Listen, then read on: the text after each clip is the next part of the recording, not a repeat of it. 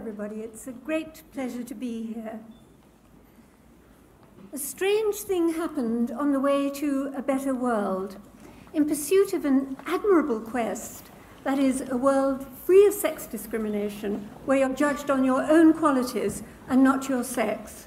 Truth and falsity went topsy-turvy. The truth, the science of sex differences, became dangerous, unmentionable.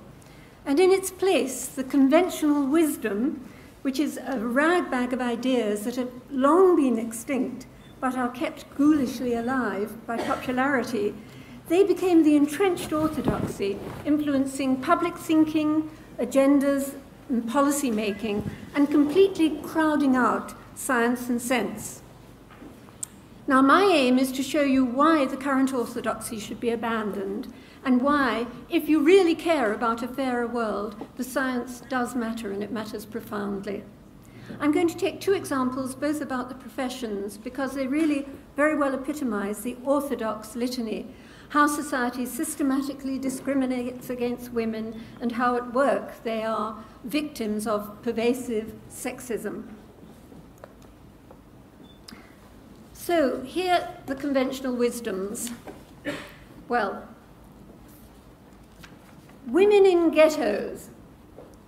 Why in medicine are men from surgery, women from pediatrics? In law, men from corporate, women from family. In science, men from physics, women from sociology. It's because women are ghettoized into stereotypically female professions and specialties, where prestige and pay are the lowest. And why is it always men at the top? The highest positions and prizes, whether influence or income, heads of state, CEOs, professors, Nobel laureates. Why? Because for women, there's a glass ceiling. For men, there's a glass elevator. Well, but you might be thinking, isn't that conventional wisdom true? Isn't the evidence compelling? No. Nonsense. Thank you. It's wholly misconceived. It's both ignorant of modern science and it's fighting battles that have already been won. But before I explain to you about that, I've got two caveats. One is about averages. We'll be comparing averages, not differences between individuals. Try not to think in individuals, but about differences between groups. Specifically, how characteristics are distributed differently in the two groups, males and females. And second, let me stress that I'm emphatically not denying that discrimination exists. I'm not denying that. Rather, it can't be the whole story, and it certainly isn't the story in the way that it's generally told. So let's get straight to some science of sex differences, and I'll start with tastes, that is, with interests. There's an experiment in which sex-stereotyped toys, trucks and dolls, were given to mixed-sex groups. Now, I'm sure that all of you will guess correctly which sex preferred which, but these males and females were vervet monkeys. Now consider newborn babies. Even at 1 day old, girls prefer a human face and boys prefer a mechanical mobile. Now, neither those monkeys nor babies had been brainwashed, socialized, stereotyped, ghettoized, or any of these other things, and they hadn't even encountered toys or mobiles previously. Rather, what these results of these little experiments capture is an evolved sex difference in interests. Women are far more interested in people, and men are far more interested in things. This difference is one of the largest of all psychological differences between the sexes, and also it's by far the largest when measured in career interests. And that difference in career interests, by the way, hasn't changed over the past century since records were first kept. Even though there have been massive social changes, that still stands out as the largest difference in career interests.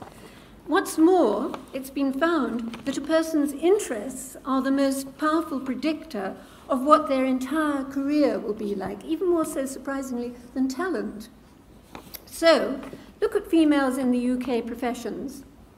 From over 80% in the people-oriented down to 6% in things-oriented. Well, ghettoization, really? Or might it not be choice? By the way, even those 6% female engineers are overwhelmingly in bioengineering, that is, working with people or other living things. And even women in the top 1% of mathematical ability, 1%, that's very, very high, choose instead, unlike their male counterparts, they often choose careers working with people, again, people and living things, biosciences, doctors, and so on. And yet, the conventional wisdom stubbornly refuses to acknowledge that women's own interests might be a cause of how they choose their career, what careers they're in. And now to temperaments and men at the top. Men are vastly more competitive than women. I'll tell you why very quickly. Quick evolutionary sketch. Give a man 50 wives and he'd have children galore, but a woman with 50 husbands, no advantage whatsoever. So, natural selection favored men who competed strenuously for mates. And all men now are descendants of those victorious competitors. From this, much follows. Men are far more ambitious, status-seeking, hierarchical, single-minded, opportunistic, persevering, risk-taking. Their entire life strategy is a far higher risk, higher stakes game, and far more dedicated to winning. They notoriously find any area to be first, most, biggest, best. I got from the Guinness Book of Records, beer mat flipping, haggish hurling, or extreme ironing. There are worse ones than that, I can tell you. And they even appropriate all the summits. This was recently held in Paris, the Global Summit of Women.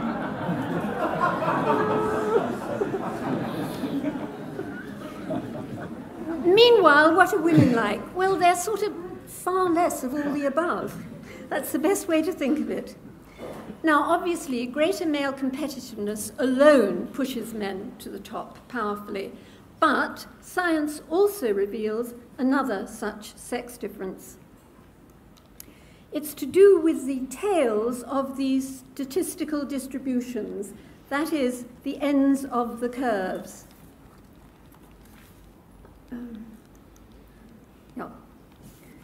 For all sex differences in all species, this is not just humans, all sex differences in all species, there's a difference in the shape of the tails.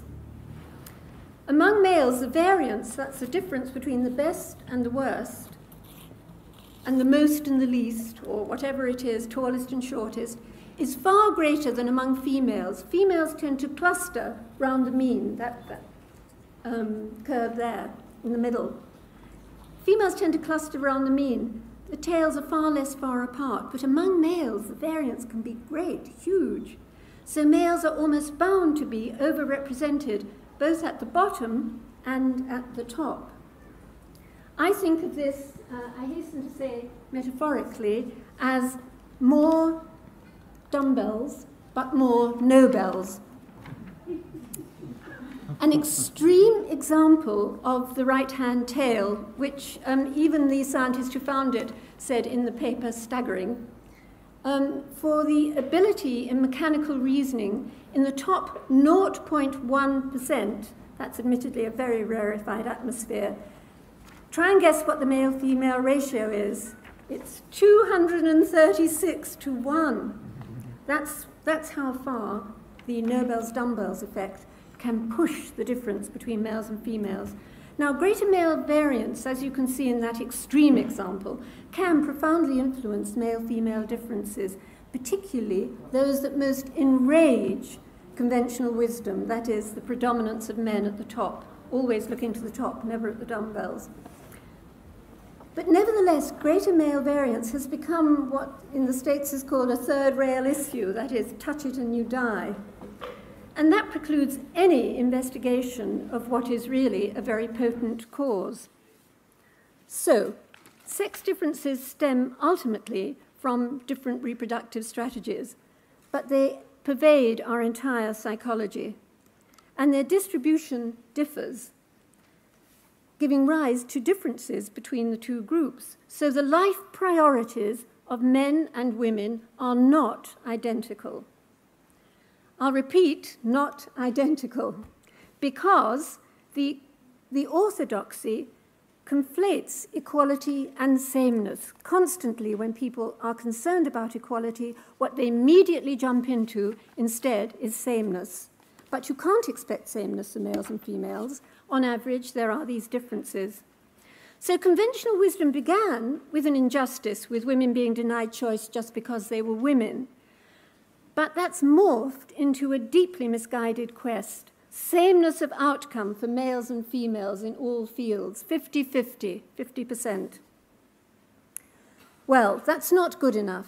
Conventional wisdom is a science-free zone with factoids where facts should be and a dreadful jargon generator where theories should reign. It's outrageous that it should be taken seriously at all, that it occupies a position where science and evidence should prevail, and that it dominates policy, even though its precepts have long been rendered utterly extinct, first by a scientific understanding of sex differences, and second, through political progress against sex discrimination.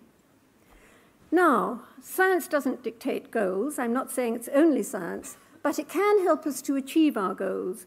And as Marx didn't ever quite say, if we want to change the world, we first need to understand it. And how can we forge a fairer world if we allow beliefs that are long extinct to stand in the way of what is really indispensable, the Darwinian science of sex differences? Thank you. Science stands by itself. It doesn't care what people think about it. You know, the universe didn't care about the Inquisition. It continued circling around. And genetics is like that. I mean, genetics is a scientific way to make sex boring. Okay, that's what I do professionally. And we discover things that may be uncomfortable.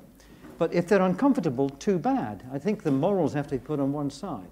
So I think that's the issue. People are unwilling to accept the truths of science on ideological grounds. And it doesn't really matter what the ideology is. It's the unwillingness to accept the truth I don't like. Mm-hmm.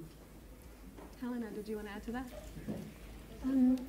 Yes, there is a problem about the ideology and its winning because, for example, policy making is entirely made on the grounds that males and females are the same.